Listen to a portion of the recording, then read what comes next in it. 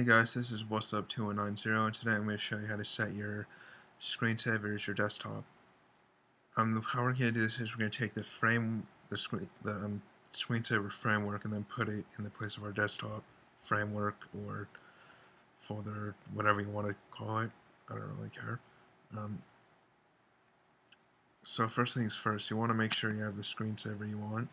It says your default screensaver in your system settings, and yep, got the one I want.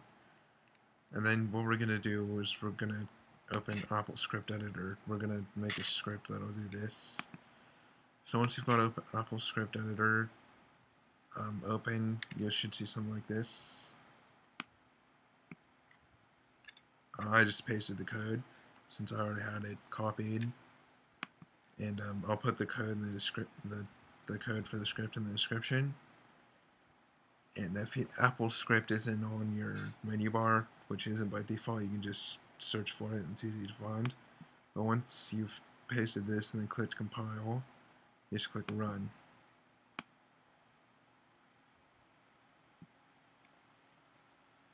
And then as you go, there you are. This will definitely work on mountain lion and lion, and then and snow leopard. Not sure if it'll work on tiger, but snow leopard, lion, and mountain lion, it will work.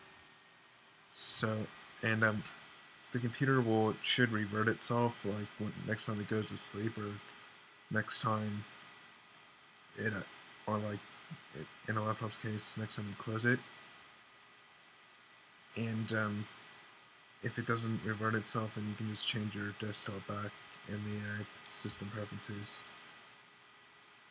Yeah, so this is What's Up 2190, and I'm signing off.